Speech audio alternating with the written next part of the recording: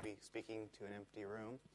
How many of you are here because I promised to mention Docker in the talk?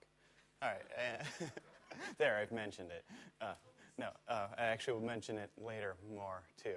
So, yeah, I'm Matthew Miller. I've been involved in Fedora for a long time, about 10 years. I just looked, my first post on Fedora Devel was January 30th, 2004. So that's almost exactly 10 years for the Devel side of things. I've been using it since the very beginning, which gives me a couple more months on that.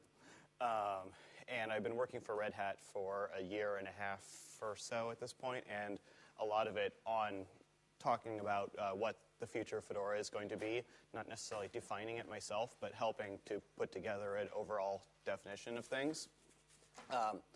And I wanted to start with this. I've heard a little bit of worry that this whole plan is kind of coming out of an outsider perception that Fedora really is kind of sucks and that it needs to all be changed and everything thrown out and rebuilt from scratch. That's not the case. Fedora is, in fact, awesome, and there are a lot of awesome things about it. We have a very positive brand. If I go to a conference and talk about Fedora, obviously people have complaints about specific things, but in general, perception is very positive. People say a lot of nice things. We have a strong user and developer community. A lot of you here are part of the developer side of things and users as well. People are using Fedora for production for all sorts of crazy things in the real world. Again, the conferences, when I talk to people about what they're using Fedora for, I'm always impressed with people's ingenuity and the things that they are doing. We've had 10 successful years. I've got the T-shirt. A lot of you have the T-shirt. So the Fedora 20 release got a lot of positive press. It came out very quickly, but is a very solid release. If you're still on Fedora 19 or 18, I encourage you to update because it's basically just better across the board and is going to be a nice solid release for a while. So if that's the case, why are we doing anything at all? Why don't we just keep going along in the same way? So there are a number of reasons. One of them is to sort of look outside of our little box of what we're doing in Fedora to the rest of the world. I just saw there are 10 million repos on GitHub. Even if we go with the rule that 90% of everything is crap, that's still a very large number and much, much larger than our 14,000 package or so we have in Fedora. There's no way we could possibly capture all of that, and that's just a lot of developer energy that's going on in a space that we're not playing in. As part of that, the base OS, which basically, and we've got a lot of packages on top of what might be considered a base OS, but the thing we're doing in Fedora is kind of considered boring out in the world. I was at a large cloud conference a while ago, and almost nobody was using Fedora, and so I asked people, why did you choose the distribution you're building your stuff on, and why didn't you choose Fedora? And almost universally, the answer wasn't, what I'm using is great. The answer was, oh, I don't care. I just picked this, and that's what I'm using, and it's fine. And like that layer is just something that's not interesting to a lot of people in a space where there is actually a lot of excitement. So that's a kind of a change, because it used to be that we could very easily pack a room by mentioning Fedora at some conference and fill it up, and now you have to talk about Docker in order to fill the room. The excitement's gone somewhere else.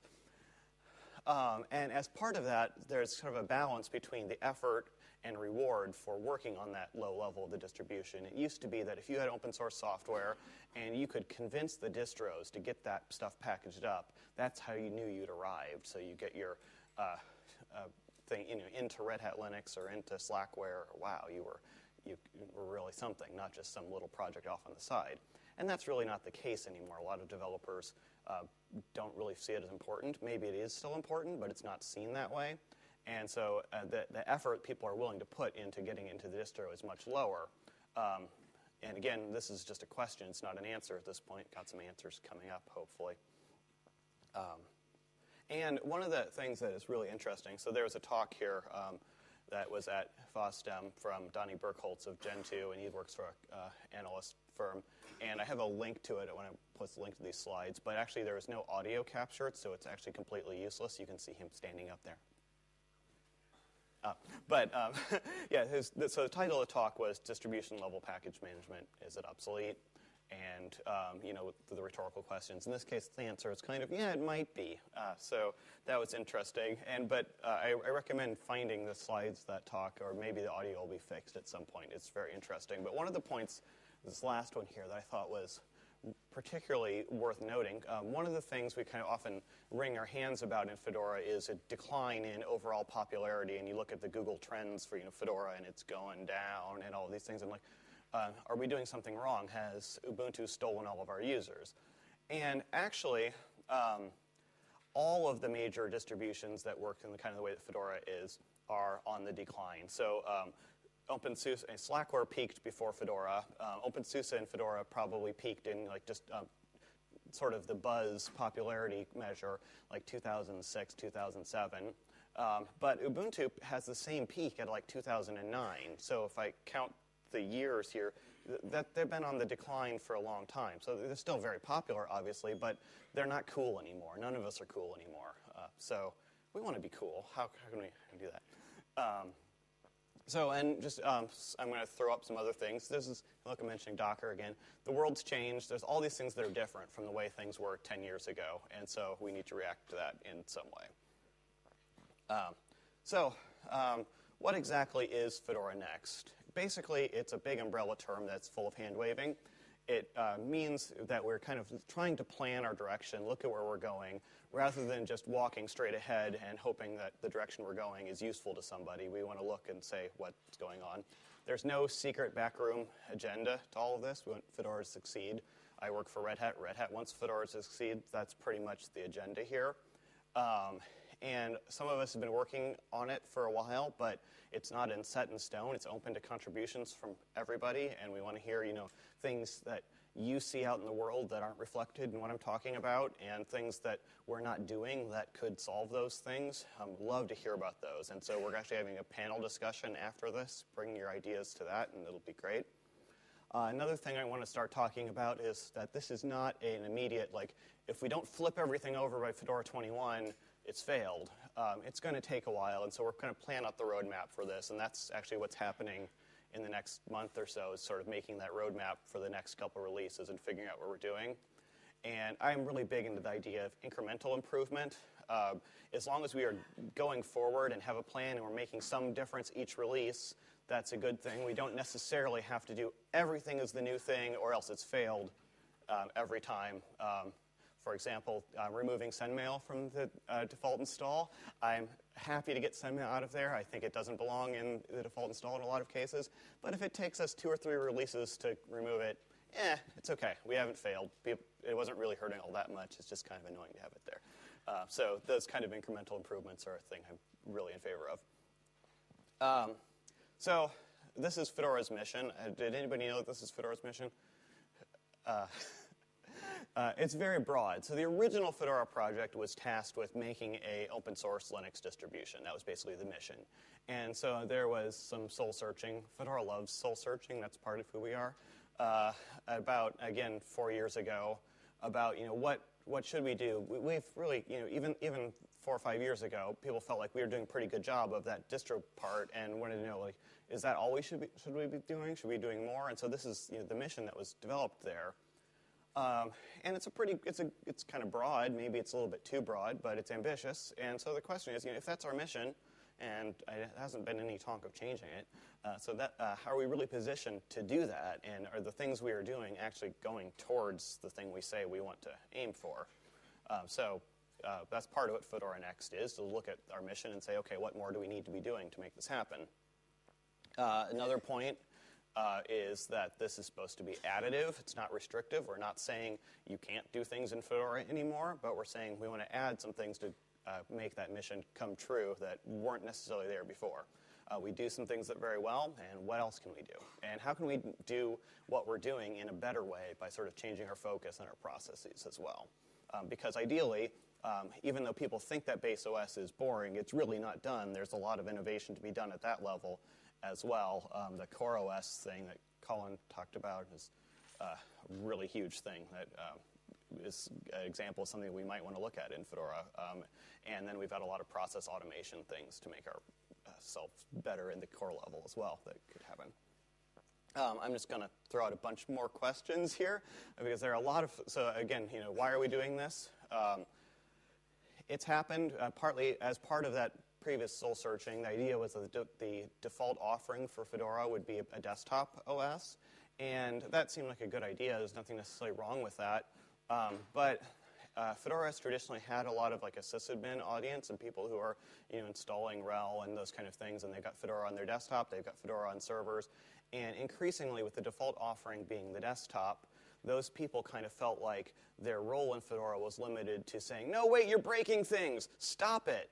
And so if you're a sysadmin who's been active in Fedora, you kind of got in this position where your job is to keep the desktop from breaking Fedora yet again. And so that kind of ends up being kind of a negative cycle. So part of the things we want to solve in Fedora.next is giving a positive voice for people who are using Fedora in server roles or are using RHEL in server roles and are concerned about Fedora's direction there. And want to give them a positive voice rather than saying your job is to be the stop energy because, people can be good and loud at being stop energy, and we'd rather than focus all that energy into a positive direction. Another thing is, RHEL, and this is where the conspiracy comes into it, but there's really no conspiracy. We're part of an ecosystem. We have some really big stakeholders in our downstream distribution, and we benefit a lot from doing things that the downstreams need, so that when we do things that are useful to RHEL and to CentOS, then it feeds back and they pay for sending a lot of people to conferences, they pay for development on things, and so that's pretty cool. And also those downstream distributions are seeing the same change in the world, and so if we can change in a way that is helpful to them, we all win. So increasing that and making it more obvious seemed like a good thing to do. Again, there's this general trend towards the base being boring. How do we respond to that? I think I talked about that one enough. Another thing that's related is the difficulty in building things on top of Fedora. Fedora moves so fast and is kind of ill-defined, so basically the only way to participate in Fedora is to make sure your stuff is polished so it will fit into the Fedora distribution as it stands. No one has ever been able to really successfully make stuff that goes on top of Fedora and keeps up. So can we make that easier in some way? I think that would be nice for a lot of things. And again, Docker fits in right here, Docker mentioned.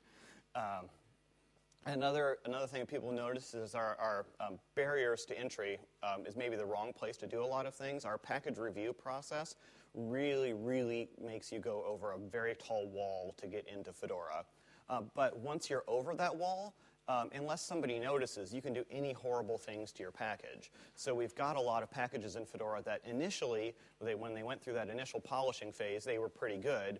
But then, the upstream updated or the packager changed something, and now they're completely out of compliance with our guidelines. And we don't even have a good measure of what is out of compliance or what the things, because we don't look at stuff very much, except for QA does a really good job making sure that it installs every 6 months. And again, we look at it when things come in. So maybe we're kind of putting some of those things in the wrong place. Maybe we could do a better job by letting people put their packages in to some level in an easier way, and then after they're included in the project, look at improving them across the board. And maybe also focusing more on which packages does it really matter that they're packaged well, and which ones you're like, all right, that's probably going to be crap forever, and here we'll make it as useful as we can to people. And then another thing related to that is this question of how can we move fast while still keeping a handle on what direction we're going, balancing the innovation with change management, and that's always a struggle for everything, but maybe we can make it easier in some way. So that was some of the questions. Here's some of the basically proposed answers, and at this point, these are some of the answers that look like we're going forward with. So I'm going to try and talk about what these things are, very briefly at least, and then connect them into the why we're doing it as best I can here. So this is something basically that I took to Flock last summer, Fedora Rings approach, and I had a diagram with circles, which I should have put here but didn't, but you can imagine things in circles. It's really not very complicated. And the idea is that we have a central core, which is sort of the base design, and we kind of work on actually developing, here's what the API for this is what it means to have the core of Fedora installed. And then we have a ring out from that where we have different programming environments. I'm coming to this a little bit, especially from the initial proposal, from this cloud viewpoint where I'm talking to developers and saying, what do you really want to have an operating system? They want that base to be boring, but they'd like to have exciting things on top of the base. And if we can provide the exciting things rather than making everybody drag along their own custom brewed thing, then we're actually providing a service to the world. So that's part of the idea here. And then in the future, it would be nice to be able to say, okay, we can just plop down applications that use all of these services we've provided, and there's a nice seamless user experience there. And again, that's probably on the desktop. The Linux apps proposal plays into that, and we'll see where all that goes. Some of the infrastructure is being put down with KD bus and all of those things. So that'll be neat, and maybe it'll end up being integrated with Docker. Maybe there'll be different solutions. We'll see. It'd be kind of nice if our container approaches kind of are in the same space, because a lot of the problems are the same. I can talk about that. Like, it's a whole other talk. But yeah. So why this particular thing? This kind of helps to deal with the innovation versus change. If we have a base design and an API where we are kind of rigid about how we change it, it doesn't mean we can't change fast, but we want to make sure that it's being done in a controlled, planned way rather than just everything falling into it. And then you can have different layers that kind of move at a different speed. Even if they're rebuilt together, basically their API promises can move at a different pace than the base. Also, this can reduce the barriers to entry. We can have things that are outside of that core where we can, again, say it's ugly, fine, we can include it a little bit. And again, make it easier to be on Fedora without being in the base distribution. And I want to be careful about saying in Fedora, because one of the things that the Fedora project is bigger than the Fedora distribution, and we call both of them Fedora, so that sometimes is confusing. A lot of the things I'm talking about are Fedora project and not necessarily changes to what is the distribution itself, although since that's our main thing, that's what most of the changes affect. Those last 2 points are really the same point. I just wrote them in different words, so there it is. So another proposal is from Stephen Gallagher, also to Flock, is this idea of 3 products.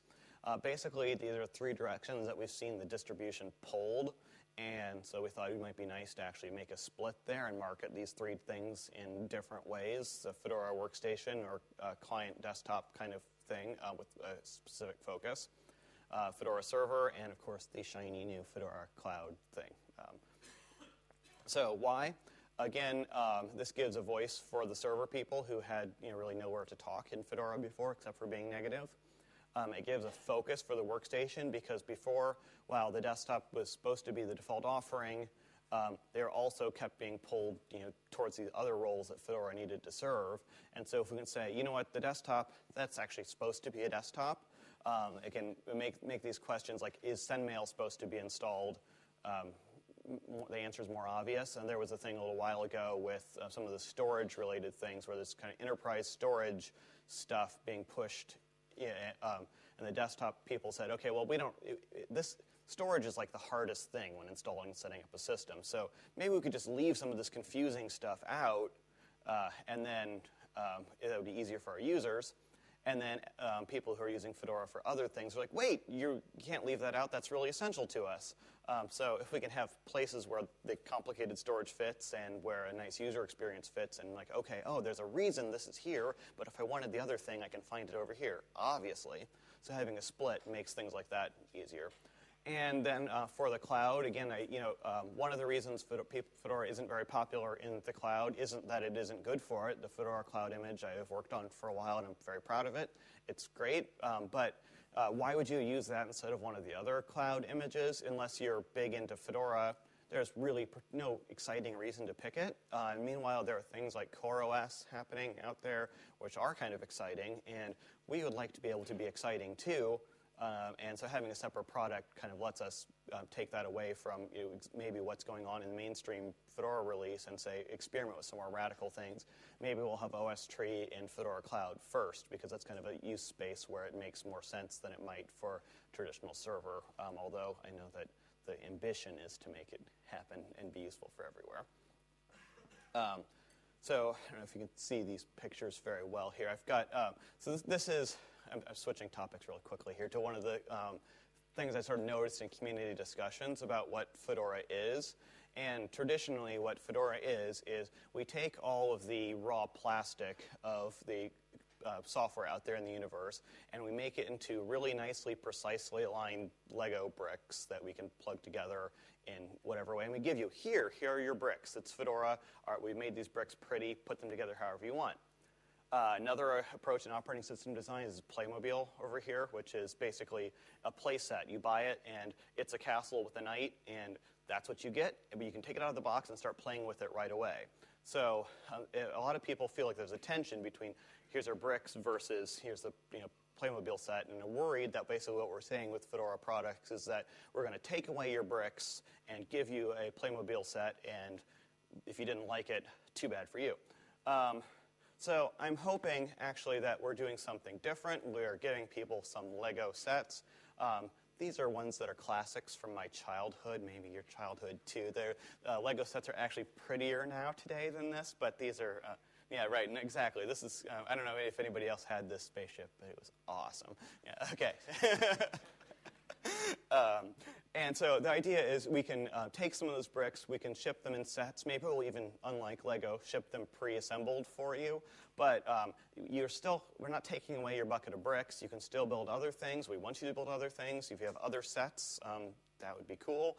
And if you want to take apart these and reassemble them into something else, that's fine, although it should be clear, okay, you no longer have this spaceship, you've rebuilt it into some sort of mining complex or whatever else you want to make. So this point is kind of detached from the flow of my deck, but I wanted to put it in here because I think it's kind of an important thing to make clear in the conversation. And then there's some more why, because people, again, keep asking, why are you doing this? These are some things that we want to address with these products. And again, I don't think there's anything really, really controversial here. The last point, again, is more conspiracy, because I've gone and mentioned RHEL again. One of the things is just simply acknowledging Fedora's one of its important roles is a RHEL comes out of it, and it's pretty important for Red Hat that keep working. So I think that just talking about that in an open way is better. It's not saying that Red Hat is going to take super control over Fedora and steer it in a way that they haven't before, but just talking about this is what we need will really help the conversation, I think. I'm talking fast. I'm running out of slides. That's all right. More time for questions, exactly. So this is the governance structure we've set up for these different products and the Rings things. And I come from a background where we love talking in consensus communities. So that's how we kind of set this up here with working groups for each of these things. So we've created 5 new committees, basically, which then has everybody putting their face like this. But the idea is, this kind of came out of working in the cloud SIG. So I don't know. Are people familiar with the idea of SIGs in Fedora? Basically, a SIG is a very lightweight construct where you say, I want to have a SIG. You make a wiki page for it. Maybe you make a mailing list. Maybe you don't. And there, you've got a SIG. And that's a pretty good flexible structure for doing open source. Like Apple, for example, actually went from having a formal board and so on to just being a SIG because it works pretty well for a lot of things. But the other thing that can happen with that is it's really easy for it to sort of drift out of maintenance and for there to be nobody who feels responsibility for it. In Fedora Cloud, it ended up with me doing all of the work as much as I tried to call for volunteers. And people would show up and do things, and then they'd kind of drift out again. And people didn't quite feel like where they could fit into the ownership of that. So the idea for the working groups was to actually basically have some active groups where we called for volunteers, got nominations, and then assembled, okay, you're going to be the voting people when there are voting decisions to be made. We'll have regular meetings. You've signed up for some accountability, and but that doesn't mean that the greater SIG that's associated with the cloud, you still need people to participate. It's just that these people are kind of, they know their name is on the line for it, and if you want to talk to somebody who's got a voting thing, you can talk to that person, and okay, I have a framework here. So that's kind of the idea there, not necessarily to introduce more bureaucracy. And also the idea is that as we grow, some of the things that FESCO has been doing, FESCO is the Fedora Steering Committee, the Technical Steering Committee, and the idea is that as we grow, because we hope to continue to grow larger, that those meetings will not be 4-hour meetings every week because a lot of the technical decisions can be offloaded to these working groups. So hopefully it's a structure that's set up for growth. The SIGs are still a thing, and all the other things, the other sub-projects in Fedora, the Fedora Packaging Committee, design, QA, those are all still there. Exactly, what their role is and how they fit into the project. It may change a little bit, but it's going to change as part of a community conversation. Nobody is saying we're disbanding. As frustrated as people may get with some of the groups here, nobody is saying we're disbanding you, go away. We still value all these contributions, and they all have a really good part to play in Fedora. So here's the current state of these things. Each of the products produce something that we call a PRD. A PRD is like a business term product requirements document, and these are, since we don't actually have a product to sell, it's not really quite as formal as all that. But basically a description of here's what we're trying to do with Fedora Cloud. Here's what we're trying to do with Fedora Server and Fedora Workstation. And so FESCO, the Engineering Steering Committee, has approved this, and it's right now waiting for a board rubber stamp on that because this is a pretty big direction, and we wanted to make sure that we have the full process of community involvement in making sure that we are going the right way in this sort of thing. And after that, and starting right now, and actually due sometime by the end of the month, is a list of here are the things that each of these products wants as changes from Fedora. Here's how we're going to do things differently. And so we're kind of in a roadmap building phase right now. We're going to need to have a roadmap for this. We don't really have a roadmap. The Fedora 21 schedule is kind of hanging in the air as we wait to hear what's going to happen here. So that next step is planning. And again, this is like a great place for input from anybody into things you'd like to see, things you think should be pushed further out. Let's talk about that and figure out how that's going to go next. So those specific things, sort of the environments and stacks and the products, are kind of the two of the concrete things that are obvious. What's part of Fedora.next. There's more things that I kind of include under this umbrella. Not everything needs to have my brand attached to it, but I kind of want to say everything that's in the future of Fedora, that's what we're talking about when we say Fedora.next. It's not really just these specific little ideas. It's kind of the big direction setting. And so there's some things that are important to this. Automation everywhere.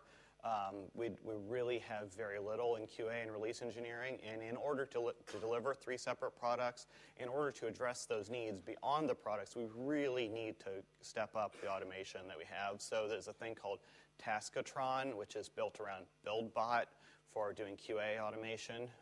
That's getting some work. Tim Flink and some other people are working on that.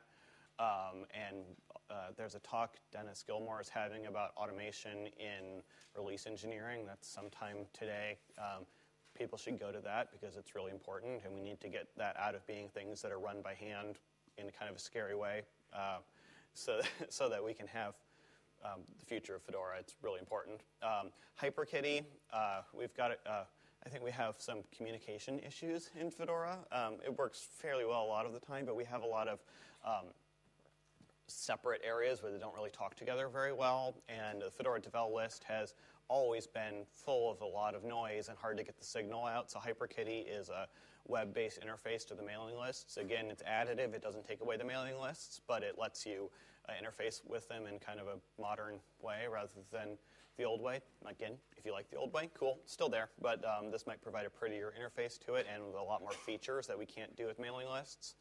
I have this idea that Ralph Bean calls a Fedora front page, which is basically an aggregator of everything that's important in Fedora right now, kind of a stream of content right now. If you go to fedoraproject.org, it's a very pretty front page, but Fedora contributors probably never look at it, and Fedora users might look at it a couple times. Oh, here's a nice brochure, but then it's not used again. It was kind of designed to be a brochure site. It does that nicely, but I think we need something that's kind of an active center, and the internet these days is centered around the web, so moving our active center out of being mailing lists and IRC onto a web page I think would be nice. Another part's Copers. Basically, this is personal repos that anybody can build with very low restrictions. You can just have your own repo. It's a pretty cool project. And that's getting really close to production-ready state. There's some mailing list talk like today and yesterday about, okay, is it ready to say it's production? So that'll be interesting to see. And Fedora Ugly is a name for something that people, I've been talking to people here at DevCon more than anything else, an idea for things to move from Copers towards the Fedora distribution where they're integrated together in a way that Copers aren't, but yet not having to climb the high wall that is getting into Fedora distribution proper. And so it's a practical way to do that thing I was talking about where we can have packages that aren't ready, but we still include them in Fedora and make them better while they're part of Fedora, rather than saying you can't play with us until you're perfect, which is really our current approach. Epic is Robin Bergeron's idea that for a repo that's somewhere between EPEL, with long-year 10-year lifespan, RHEL matching lifespan, and Fedora's fast-moving things. I don't know what the current state of that proposal is, but I think it's an interesting idea. Well, it's extra packages for enterprises and cloud, I think is the acronym there, but it's obviously to make a cool name, it's really there. And another thing that I really would like to see that if anybody wants to show up and hack on this would be awesome. Our wiki is a tool that's used for a whole bunch of different things. A lot of it is process, a lot of it, guidelines for Fedora developers. And mixed in with there's some user documentation. But if you want to find user documentation about Fedora, good luck finding it in the wiki. Somebody's going to have to send you a direct link to it. And then if you kind of click on some link and you go outside of the page that was maintained, you are in crazy land, and you could land on anything and incorrect information from like 6 years ago that's still there. Nobody's maintained the page. It's a big mess, and it's really kind of a barrier to you start, okay, I'm going to start contributing and cleaning this up. Oh my goodness, it's overwhelming.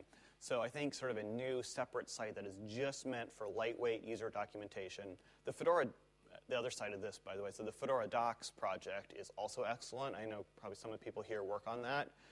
But it is almost like book-level documentation. It's very high quality, but it's also done through a pretty heavyweight release process. And if you want to contribute to the Fedora documentation there, you kind of are committing to joining a project that has its own process and culture and things like that. And that's good. There's nothing wrong with that. It's just that if you just wanted to throw up a quick how-to, Fedora Docs isn't really equipped to accommodate that. So we don't really have a good place for this. And I know some people in the Fedora Docs project have some ideas. So if you have those ideas, you can talk to me about it, but probably better to talk to the Fedora documentation team because there's ideas for how we could do something like this.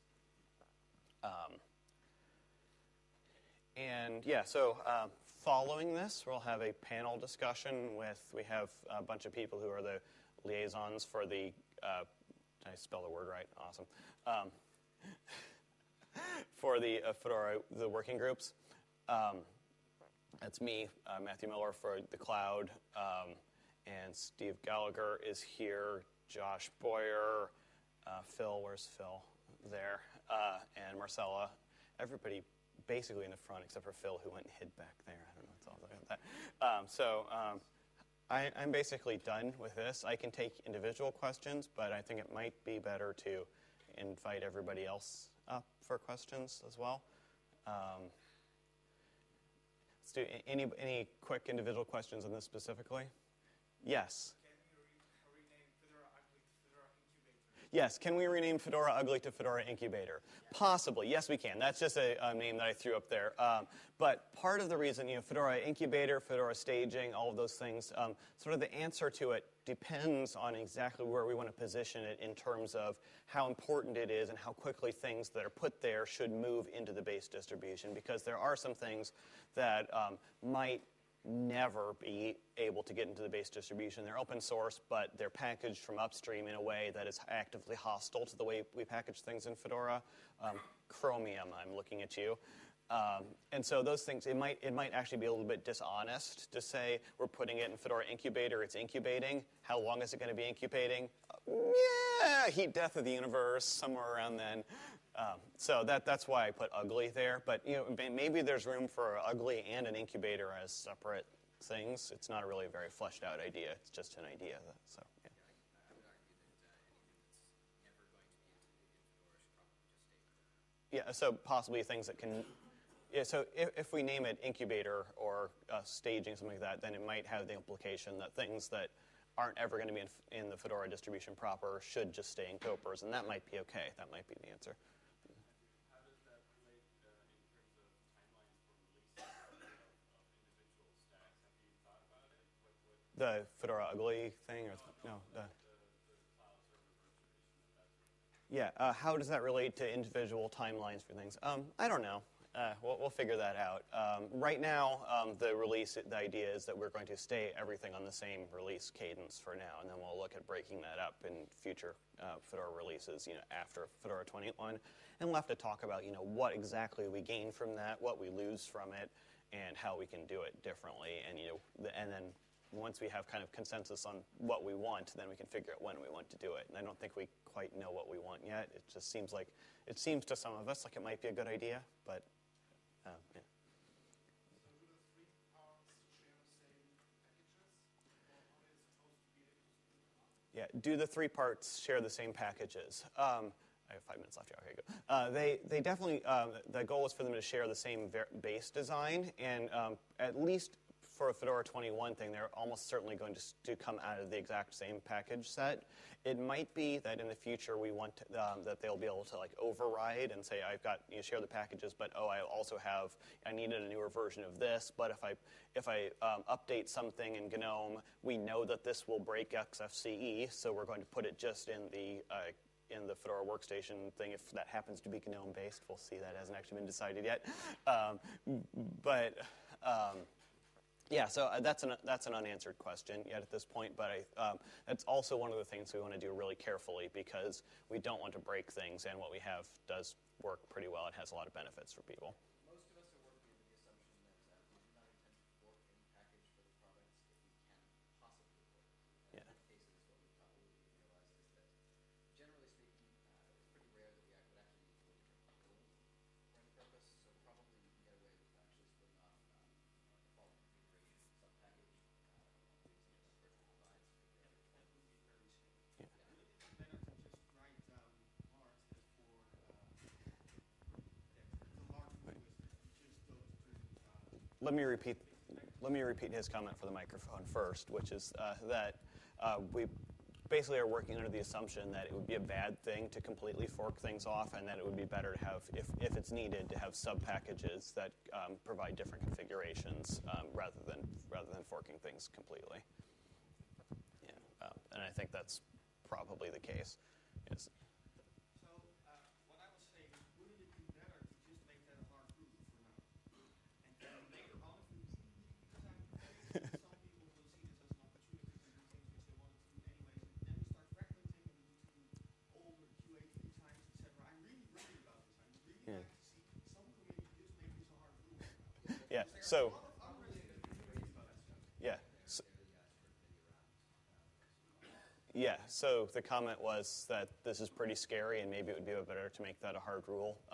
I'm certainly open to that, but I am not in any position to declare that from the podium here because it's.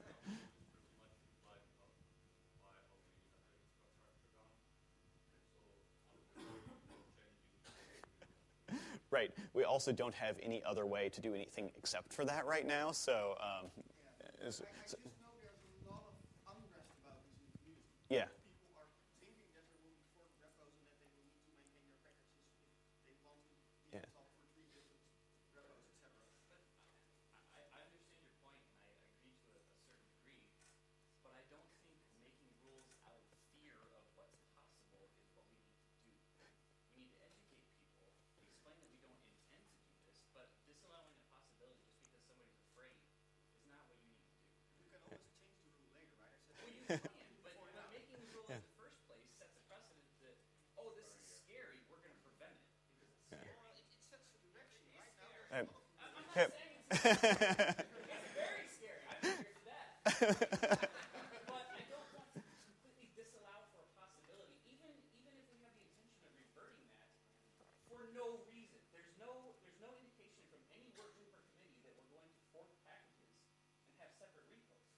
So saying we're not going to do that for sure when nobody's saying they want to do that seems premature to me. That's all Yeah. I'm saying. So again, for the mic, Josh's comment is that he doesn't want to make rules just to prevent. Now I've lost it. That nobody seems to be asking for that right now, so making a rule just to prevent something that sounds scary may be premature, even if it really does sound scary, and I think we all agree that it sounds scary. And I want to add on top of that, again, the inertia is in favor of not doing that because of the way the infrastructure is. So anybody who wants to do something scary there is going to have to come up with a proposal and a plan for doing the scary thing. So the default for everything is it's the way it is, and so changing it takes the work, and that's fine. And I think that by itself makes a natural barrier to things. I'm freaking out the timekeeping people here. I keep getting signs flashed up at me, so it's time to go on to the next thing, in which I will just stay up here, but I don't know, we only have the one mic. Do we have more mics? One more mic. So I don't know, maybe we can pass this one around or just yell. I don't know if we, I think the idea was, yes, Steve's putting up an Etherpad here, so I think maybe we'll have a non-mic'd conversation, and then the results of it will be captured on the Etherpad for people who can't be here, and that way people who are here, we can talk without having... Quick, somebody make a shortened URL for this. All right. Yeah. Are you involved in planning? Nice. Okay, so with that, I'm going to turn off the mic, and then we'll just yell from here on.